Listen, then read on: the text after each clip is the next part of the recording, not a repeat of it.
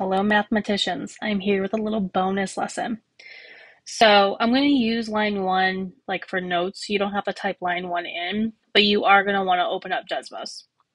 So let's say we have a trinomial, and let's say our trinomial is 2x squared minus 4x plus 6. And let's say that you do not know what the greatest common factor is.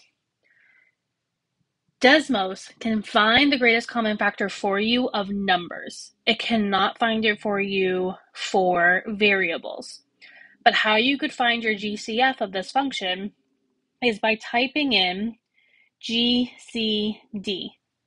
So not GCF, they use a different letter. I don't know why, but we're going with GCD. And then you're going to put parentheses. So parentheses. And I'm going to type in my numbers. So my number is 2, comma, 4, comma, and 6. And then I'm going to close my parentheses. You'll notice down here, we have that negative, or that x equals 2 in the bottom right-hand corner. That's telling us that our GCF of 2, 4, and 6 is 2. Let's try another one. What if we had 18x squared plus 24x plus 48? If you want to know the greatest common factor of that, you're just going to type in to Desmos, GCD, parentheses. The first coefficient is 18, comma.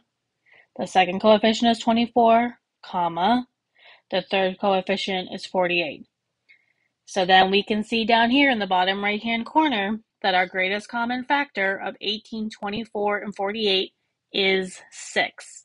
So Desmos is a great tool to be able to use to help you find the greatest common factor.